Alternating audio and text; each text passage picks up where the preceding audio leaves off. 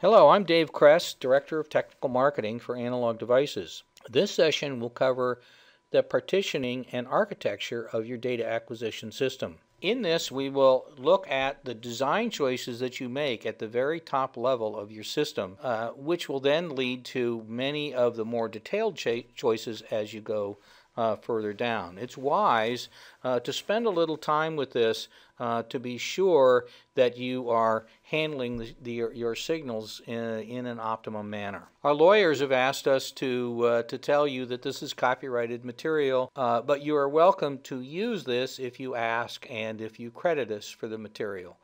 Also, we encourage you to use any of the design materials that you see today in any of your designs, and you do not need to credit us for that unless, of course, you publish it.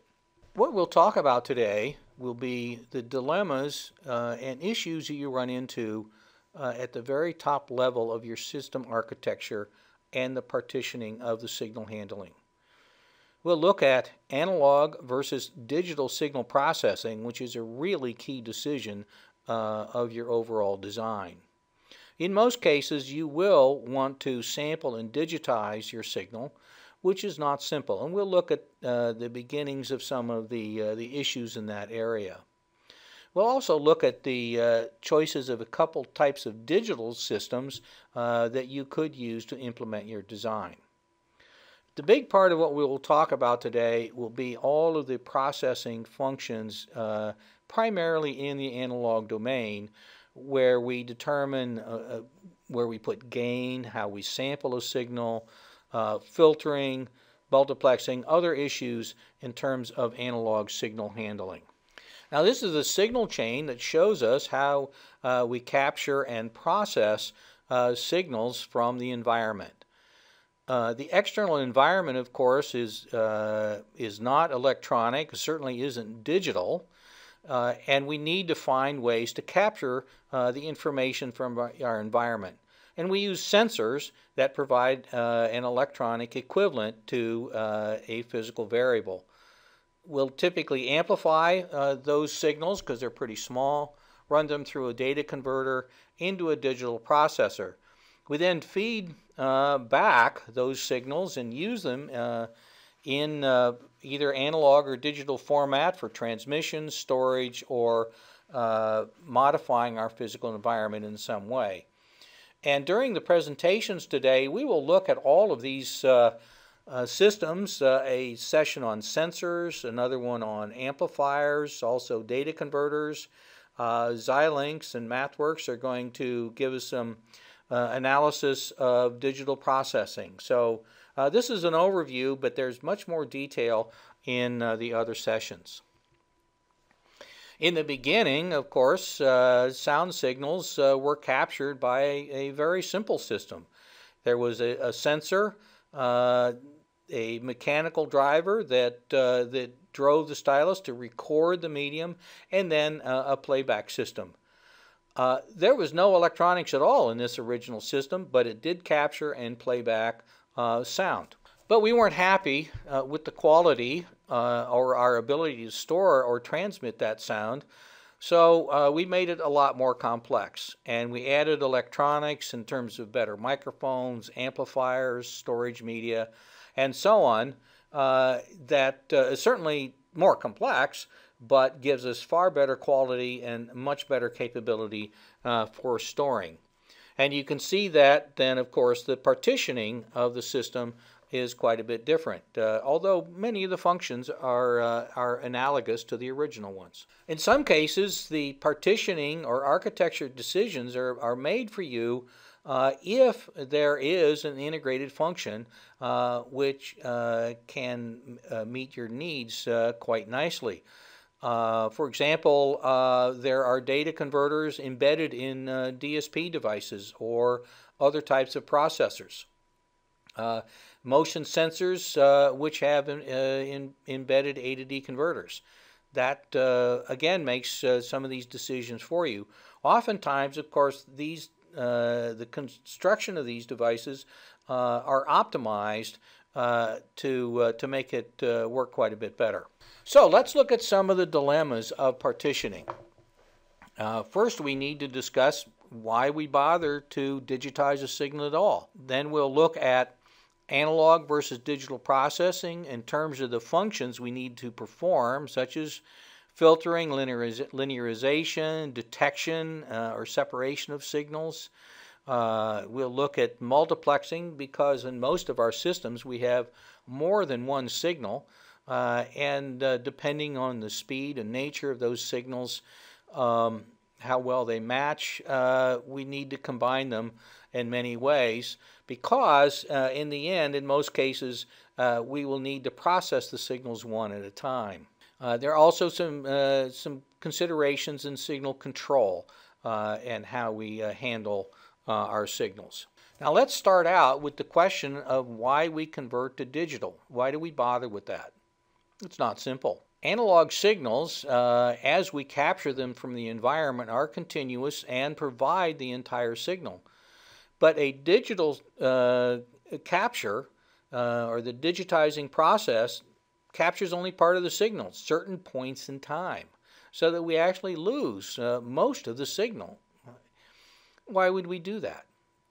Well, of course, digital systems now can provide much better signal analysis. The storage is more robust than analog storage. It's easier to transmit, and we can do it more accurately than with analog transmission.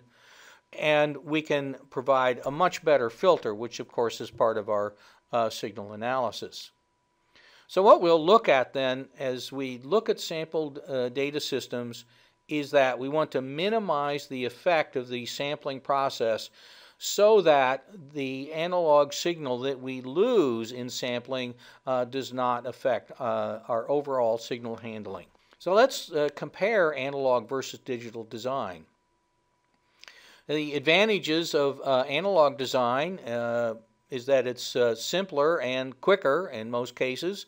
Will run on lower power than adding digital and data converters. And one of my digital friends pointed out that analog systems don't crash and need a reboot. They don't have a program that drives them, so they just keep cooking. The disadvantages is that once you're in production, it's very difficult to change, and even more difficult to change an analog system if it's been delivered to a customer. More difficult to build out scale to a larger system without adding quite a bit more or simply doubling the size of your design. The advantages of digital design are that, of course, it's easier to change without having to change hardware. We can do better filtering, much better signal analysis capability, not sensitive to temperature. Analog designs do have temperature and time instability.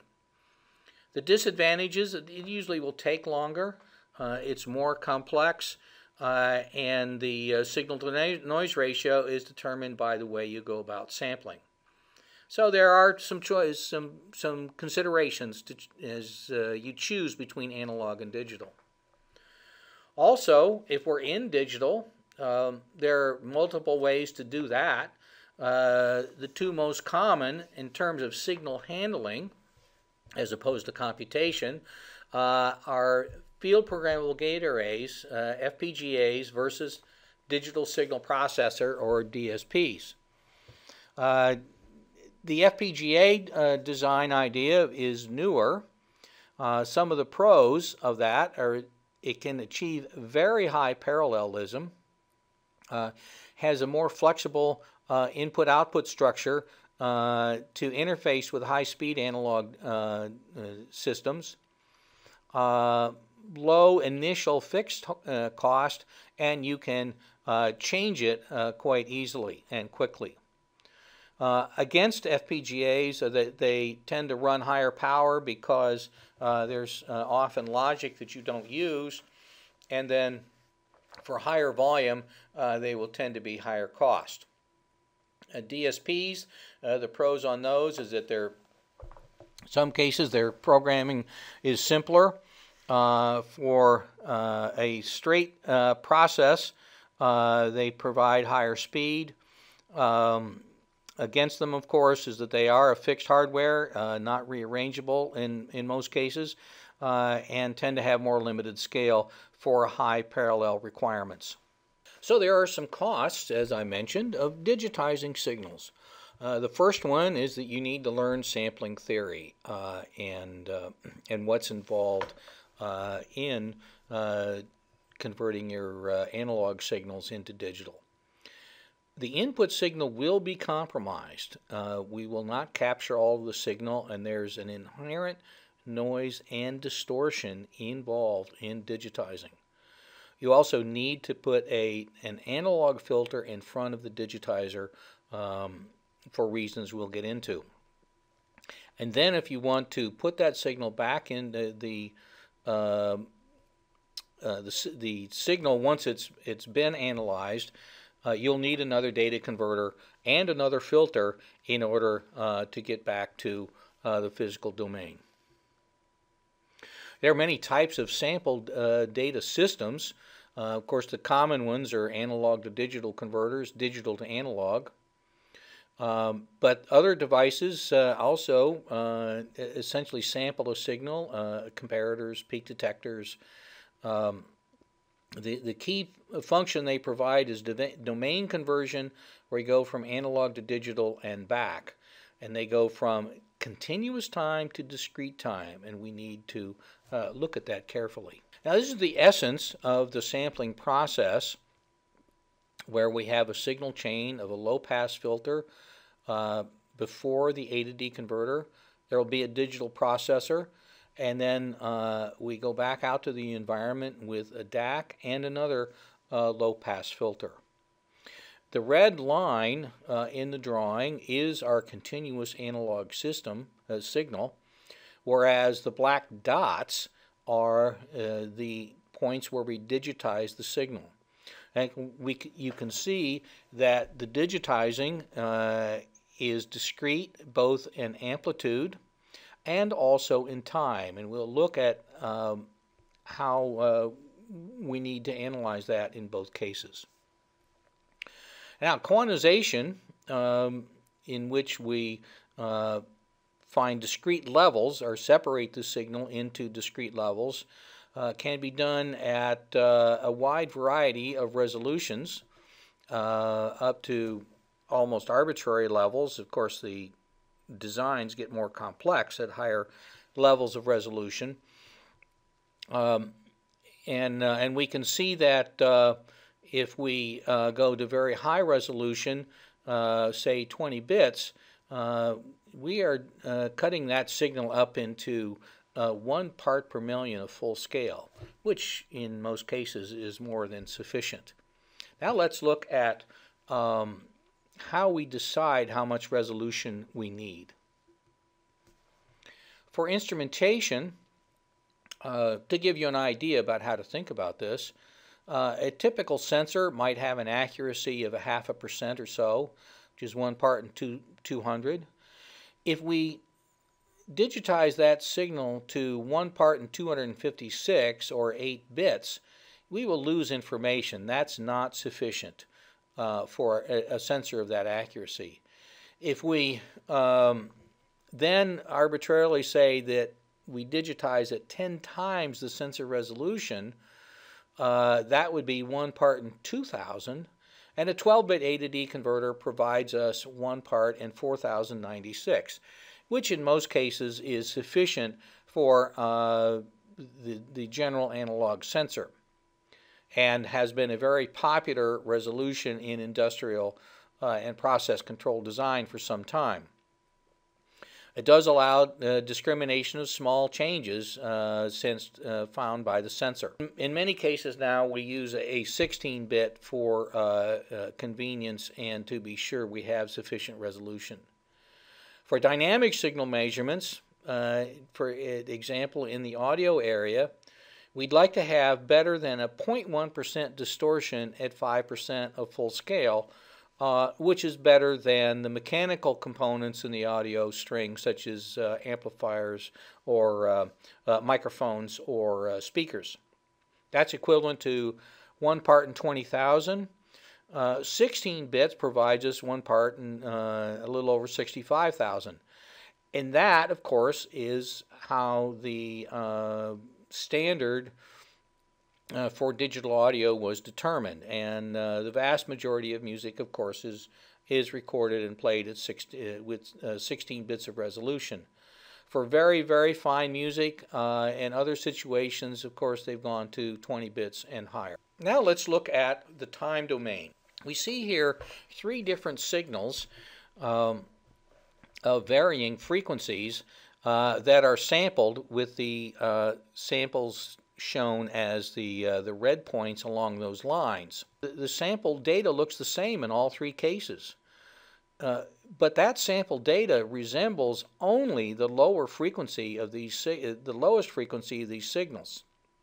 And we can see that we did not sample the two higher frequencies at nearly a fast enough rate in order to capture all of the information. We'll go into this in more detail in the A to D converter section, but the theory that goes behind this is the Nyquist sampling theory that says that in order to capture all of the signal, you must sample at least twice the highest frequency you have in your input signal. Of course, it's usually wiser to sample at an even higher rate than that, but at 2x the maximum frequency, you can capture all of the information theoretically. Now also, when we digitize a signal, as I mentioned earlier, we need to have a filter in front of the A to D converter, and this needs to be an analog filter. It can't be some form of digital filter. And that is because of the effect called aliasing, which means that signals that are higher frequencies are folded back into the frequency domain that we're trying to analyze, and then produces distortion. In this drawing, the red slashed area represents distortion or noise components that will be added to our input signal because of the aliasing effect. And you need to get rid of that by putting in a filter in front of the A to D converter. And you determine that filter by the dynamic range that you want to have, which is noise and distortion free. And again, we'll go into more detail on that in the data converter section. One of the key things that we need to think about is how we go about filtering our signals. That's a very common function which is done in almost all systems. It can be done in either the analog or digital domain. Analog filters are hardware oriented, generally fixed, although you can have switching functions that change them. Digital filtering, a little more complex in software, but typically offer quite a bit more flexibility than analog filters. Now let's look at the purposes. The most common is noise reduction. This is typically a low-pass filter to knock out the high-frequency noise from the signal we're trying to capture. It's used for discrimination and selection so that we can, say, do channel separation in RF, find small signals in noise. Signal enhancement, the most common, of course, is in music, where we want to improve the quality of the music we've captured.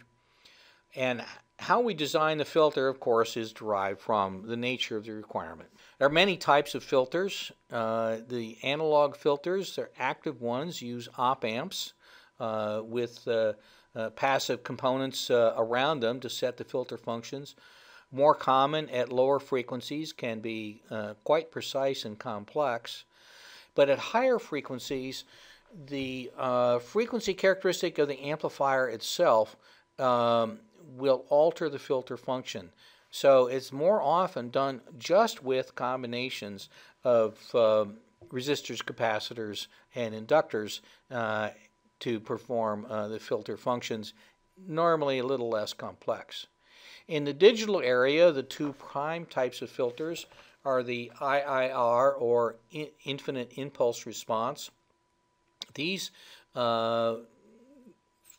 fell out from analog filter designs, tend to be computationally efficient. The newer type of design is the FIR, or finite impulse response, more complex, but can provide quite a bit more power and flexibility versus the IIR design. But again, digital filtering requires digitizing, and there's still going to be an analog anti-aliasing filter in front of the analog to digital converter. So the entire filtering function requires analysis of all of these aspects. Now, to compare what we can do with analog and digital filters, the analog filter is not limited in terms of its high frequency. An active filter would be limited by the frequency of the capability of the amplifier. They will drift over time and temperature, tend to be simpler. They do not have a limit on dynamic range, except perhaps at the noise of the amplifier and fast throughput. Digital devices or digital filters can provide much more complex capability, but of course at a price of complexity of design. The dynamic range is limited by the converter in front of the digital filter, but we'll find that there are a lot of filter functions that can only be done in the digital domain. In addition to the complexity that we can achieve, this is the key reason why we go to digital filters. They can provide much better capability. In the left chart, the analog filter, a fairly complex Chebyshev 6-pole filter, we can see that provides 60 dB attenuation, or nearly 60 dB, at twice the cutoff frequency. But there is a little bit of ripple in the passband. The digital filter, fairly complex FIR type, has 100 dB of attenuation at twice the cutoff frequency and very, very low ripple in the passband. So right away we can see that the digital filter of comparable complexity provides much better performance than an analog filter. Conceptually, this is what it does. We have an input signal containing some noise that we'd like to get rid of. Run it through the anti-aliasing filter, A to D converter, a digital low-pass filter, and then our output is now the cleaned up signal. Now let's think about the throughput considerations for digital filters. They are limited in terms of the highest frequency that they can achieve because so much digital processing has to go on between each of the samples. The filters are often composed, depending on structure, on a series of biquads, which is a second order recursive linear filter with 2 poles and zeros. You'll need to determine how many biquad sections that you need, depending on how many poles and zeros that you want. You'd multiply this by the number of instruction cycles, which is 6, 8, or 10 if you have a pretty efficient design, and then some additional overhead cycles.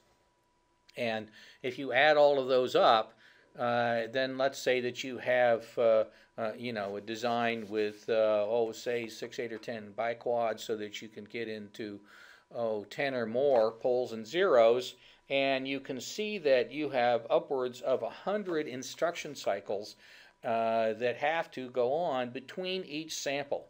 So roughly speaking, you need to have a digital signal processor or an FPGA that runs at 100 times your sampling frequency. And so if you are running, say, at an audio frequency sampled at 100 kilohertz, your DSP needs to run at 10 megahertz, plus or minus. Of course, this is a very rough calculation, but it gives you an idea of what's required in a digital signal processor for a given application. Now, comparison between the IIR and the FIR filters is that the IIR tend to be more efficient. they have an analog equivalent, which means they can also be unstable because they do work with feedback. And like analog designs, feedback can result in unstable performance. That also means they're nonlinear and provide more ringing. The FIR uses a lot more computation cycles, but does provide much better performance than the IIR. So again, you'll need to take a look at just exactly what you need from your filtering function to determine which way you go. Now let's move to from filtering to the component known as a sigma delta A to D converter. It's multi-purpose in that it spans analog and digital and does a few functions for us all at the same time. It provides filtering at the same time that it does data conversion. The sigma delta A to D converter, which was developed in the 80s, was a very important component that led to digital audio processing. The A to D converters available at the time of SAR and other types had fairly high levels of distortion, whereas the sigma delta provided much better noise performance as well as lower distortion and lower cost, and is a key component now in digital audio processing and made it all happen. This is a simplified schematic of the sigma delta A to D, which starts with a summer at the front end that adds the input signal to a feedback signal from a 1-bit DAC. The integrator, of course, integrates that summed signal, which is fed then into a simple comparator, which is actually our 1-bit A to D converter. There's then a 1-bit data stream that drives the DAC in the feedback loop, and also is then sent to a digital filter and decimator, and the output of that is our n-bit resolution digital data stream. This would be the output of that 1-bit data stream, and you can see that when the signal is fairly low, the output of that data stream is mostly zeros or lows. As it transitions through the middle of the signal range, it goes back and forth from ones and zeros, and then at the high level it's mostly ones or highs. Now this is a fairly low resolution diagram for an actual system. There's much higher density of the data stream, but this gives you a concept of what that would look like. Now this is the system diagram, which shows how the sigma delta gets rid of noise, and we can see that the analog filter, which has the function 1 over f, that's the integrator, and we find that the output y is composed of the signal term plus the noise term, where Q is the quantization noise. A to D converters inherently have a noise known as quantization noise, but we can see that as the frequency goes to 0, that quantization term goes to 0 as f approaches 0. So we are providing the noise reduction at the same time that we are doing the digitizing. Now we show the progression of this, where an A to D converter at first has a quantization noise, and the mathematics say that noise is Q, where Q is the LSB divided by the square root of 12. Ideally, an actual A to D converter will have greater noise than that. Now, as we add the digital filter in our sigma delta A to D and decimator, we see that the filter function in red of the digital filter removes some of the noise in the blue area outside the filter function. But then when we add the sigma delta modulator, we see that we have pushed out that noise so that there's even less of it underneath the filter function. So again, our A to D provides sampling, filtering, as well as the data conversion function. So the sigma deltas are very powerful. They can, by the nature of the modulator, you can change that noise shaping to an even greater extent. Now let's look at the details of how we go about configuring a given data acquisition subsystem. There are many functions we need to consider. Multiplexing, as we will typically have more than one input signal. The gain, where do we put the gain for each of the signals? Sampling, we do need to sample all of the signals, and there are some considerations as to whether they need to all be sampled at the same time. Noise reduction and anti-aliasing filter, where we place that, and then some other special considerations for certain types of sensors, as well as isolation. Multiplexing needs to be done because in most cases the multiple signals within your system will need to be reduced down to a single signal flow, and we need to decide where that multiplexing is done. It's typically done to reduce system costs so that you can have fewer A to Ds or fewer signal processors. But we need to consider some of the issues when we're doing multiplexing, primarily in terms of the settling time and other analog accuracy situations which are introduced when we add the multiplexers. If we need to sample many signals at the same time, then there are additional considerations. For example, if we want to look at an electrocardiogram and we want to make sure that it's and all those signals are correlated, they need to all be sampled within a certain period of time. In a process control system where we have slowly changing variables such as temperature, this may not be as much of a consideration. Also, audio signals. If we want to preserve a multi-channel audio signal, all of those need to be sampled at the same time. Now let's look at the function of sampling and what that does for us. If we have an A to D converter of a successive approximation type or other types, it does not do the conversion function all at once, so that if the signal changes during the digitizing process, this may lead to an error.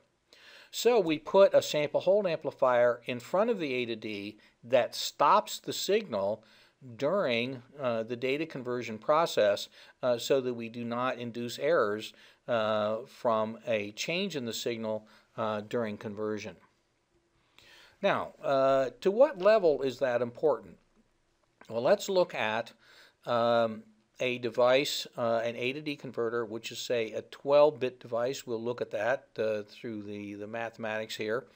And we have an A to D converter with 100 kilosample per second sample rate, which is a conversion time of about 8 microseconds. And if we go through the analysis and we want to not have an error of more than 1 LSB, that means that the signal can't change more than 1 LSB during the conversion. This then means that the maximum frequency of an input signal can only be 9.7 hertz. If you use a 16-bit A to D converter, the maximum frequency is less than 1 hertz. So you can see that almost all signals need to be put into a sample hold amplifier or some sample hold function prior to digitizing. Many A to D converters now have the sampling function built into them, unlike previous designs that had separate sample hold amplifiers. Now, let's look at the various levels of multiplexing that can happen for fairly low speed signals the AD7298 has an input multiplexer with a track hold amplifier, and this has sufficient speed for handling process control type signals. But if we want to sample signals such as, say, electrocardiogram, then one way to do that is to have a multi-channel track hold. The AD7606 has 8 track hold amplifiers built in, and when we want to sample the signals, a signal hold function is applied to each of the track hold amplifiers. They each stop their input signal, and then the A to D converter cycles through all the track hold amplifiers and digitizes them in sequence. Then the signals are recaptured and held again for another conversion cycle. This is good enough for relatively low frequency signals if you have an A to D converter that can go through fast enough to meet the Nyquist criteria for all of those signals. Now, if you have very high speed signals, you may very well, it may happen that simultaneous sampling with the amplifiers will not be fast enough. In that case, you need multiple A to D converters. And we show here our AD9643, which has 2 parallel 14-bit A to D converters. And in order to simultaneously sample, each A to D converter is started at the same time to provide the sampling function. The only drawback to this type of thing is that the A to D converter distortion characteristics or linearity may not be exactly matched. So you will typically need to go to somewhat higher resolution converters. In the previous designs, one A to D converter is used to digitize all of the signals, so therefore that mismatch is not a problem. One consideration with A to D converters is that they need a very low impedance driver, because the A to D converters generate switching transients that can corrupt the signal if the amplifier in front of the A to D cannot suppress them. But we need to decide where to put the anti-aliasing filter with respect to that amplifier to get optimum signal performance. If we put the amplifier after the low-pass filter, then the noise of the amplifier will also be captured by the A to D converter. If we put the amplifier before the anti-aliasing filter, that filter can reduce the amplifier noise, but it must be as a sufficiently low impedance so that the switching transients of the A to D converter do not generate additional noise. So now the next function we need to think about is the gain of our system. One consideration has to do with the design of very high resolution systems. One way that was designed was to use a programmable gain amplifier with a medium resolution A to D converter, and then the PGA extends the range of that A to D, giving the effect of much higher resolution. It allows us to get very fine resolution, although there are issues in that unless the gain ranges are exactly matched, that can induce some distortion if an input signal traverses a very wide range because of the nonlinearity. This is not as popular as it once was because we have available higher and higher resolution A to D converters, but there are certain areas for very high resolution where it can be useful. And this would show the use of a programmable gain amplifier in a data acquisition subsystem when we have multiple input signals. In a process control system, you can have signals of a very wide range from different types of sensors, and you'd want to change the gain for each of those sensors so that the A to D converter is using all of its available resolution so that you're not losing signal with a very low level signal that uses only part of the range of the A to D converter. And then you need to set up the A to D or the PGA according to what you know is the signal range of each sensor. Now, another issue in terms of design of systems has to do with the certain sensors that require additional analog processing. One of these, of course, is the thermocouple, which requires cold junction compensation. You have very, very wide dynamic range devices such as photodiodes, which may require signal compression. Some sensors vary from unit to unit, so that you need to retune for each one. You have calibration, sensor replacement. All of these may require some special analog processing. But more and more, this is being done in the digital area as you store adjustment coefficients in the software.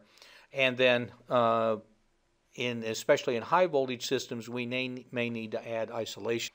The thermocouple requires cold junction compensation in that it is a device composed of two different metals connected together that provide a small voltage that changes with temperature.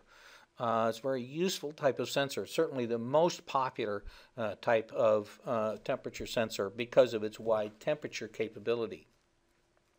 But the problem with the thermocouple is that when you connect it into your system, there are additional thermocouples induced because you go from one type of metal to another, say copper in the system.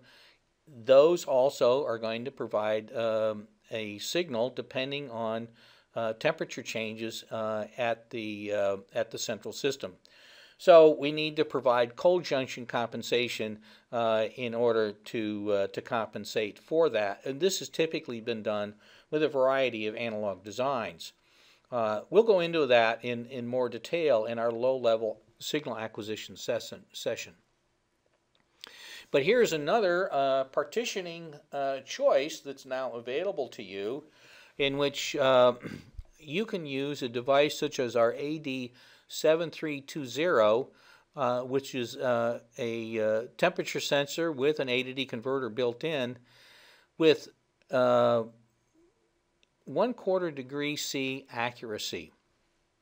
And that means that if you put this device near the cold junction at the input to the system, you can then use that digital signal as a compensation as opposed to a perhaps more complex analog cold junction compensation technique.